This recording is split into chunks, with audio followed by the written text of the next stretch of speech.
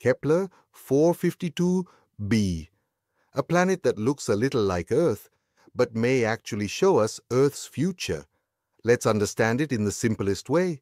Kepler-452b is extremely far from us, about 1,400 light-years away. It's around 60% bigger than Earth and has stronger gravity. It orbits a star that looks almost like our Sun, which is why scientists call it Earth's older cousin. The reason this planet became so famous is because it sits in the habitable zone. That means it's at the right distance from its star where liquid water can exist. Not too hot, not too cold. Now scientists can't see water directly because the planet is too far away. But they studied tiny dips in the star's brightness every time Kepler-452b passed in front of it. These light changes revealed the planet's size, temperature, and orbit. From these clues, scientists believe Kepler-452b might have had oceans long ago. But here's where things change. Kepler-452b's star is 1.5 billion years older than our Sun.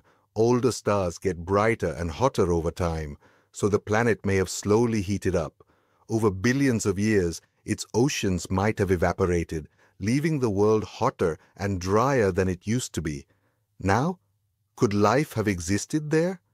If water was present in the past, then yes, life might have started. But as the planet dried out, any life would have faded away slowly. This is very different from Earth's dinosaurs. Dinosaurs disappeared suddenly because of an asteroid. On Kepler-452b, life would disappear slowly, not in one big moment. And here's the surprising part. Earth might face a similar future.